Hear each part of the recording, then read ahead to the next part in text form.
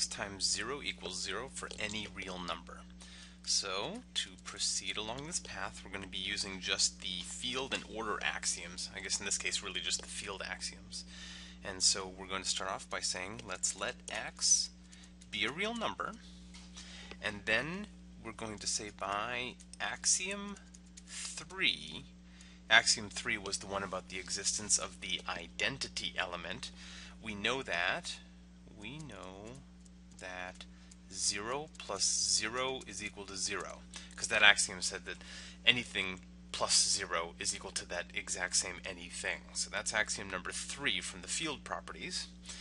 Therefore, what can we conclude from that? Well, let's multiply both sides by x. So x times 0 plus 0 would be equal to x times 0. So by the distributive law, or the distributive property, we see that x times 0 plus x times 0 would be equal to x times 0. Right?